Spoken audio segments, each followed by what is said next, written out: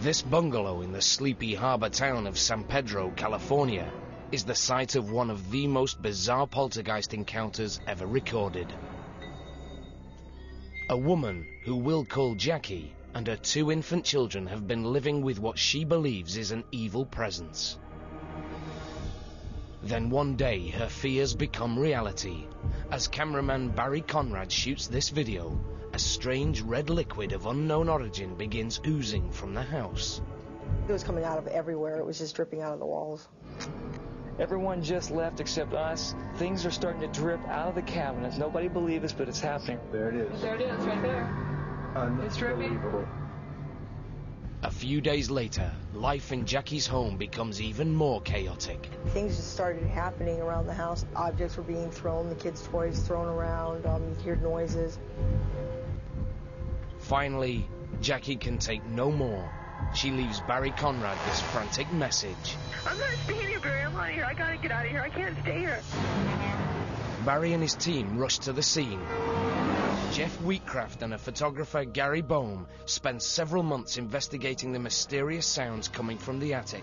It's a decision they will soon live to regret. I feel a little queasy about going up there, but then I guess I'll go up. If I got a partner, why? It's so bad. I try and tell them, whatever it is, it doesn't want us here, it doesn't want you here, it doesn't want me here. Let's just get out of here. Suddenly, they hear a strange noise coming from above. There were 3 snapping sounds, and they were clear as bell. And they were in my left ear, and they went like this. The men claim at that moment they were attacked. What's wrong? What happened? I told you, get down, sit down. This isn't a good idea. This isn't a good idea. This isn't a good idea. Jeff, please get down. I gotta get out of here. Whoa. It's definitely raising me up. Jeff, please come here. Get this for me. Get the mic. Get the mic on it. Jeff, here you go, buddy. Here you go. Here you go. What the hell happened? Are you okay, buddy? God. Look at his neck. Look, Jeff, come on. what's behind your neck? I don't know what's on my neck. Come on, down. A piece of rope. Gary, get down out of there. At first I saw the look of terror on his face. It was just, he was just terrified. His glasses were gone. And then we saw something like a cord that was around his neck. It ended up over my head like this, and then it was twisted like this. I don't know how far or to what degree, but I know it was twisted because it was tied around my neck. And then it was hung up over the nail on one of the cross members that go across the attic. The flash of Gary's camera lights up the attic and captures what appears to be an assault. Here's a picture of his neck. Look at this. Look at this. Look at his neck. Oh, my God. There were rope burns in his neck. He was in shock. He didn't know what had happened to him. He remembers suddenly, blacking out for an instant.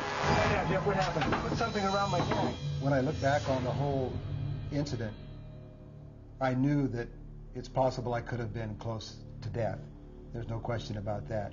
According to eyewitnesses, Jackie makes one more startling discovery just before dawn. A mysterious red imprint appears on the forehead of her 4-month-old daughter. Come on, you guys, let's go. Please, let's go. Please, let's go. Please, what happened to her? Oh, my God. I left that night. I never lived there again. I took my kids and left. In the history of organized psychical research or paranormal research, which began in England in 1882, there have only been a handful of reported cases where the phenomena was directly and distinctly attacking people in the environment or the investigators. And then there is this San Pedro case. Today, the house is quiet, so it's impossible to know what really happened here. Jackie and the kids got out, but her frightening memories will never end.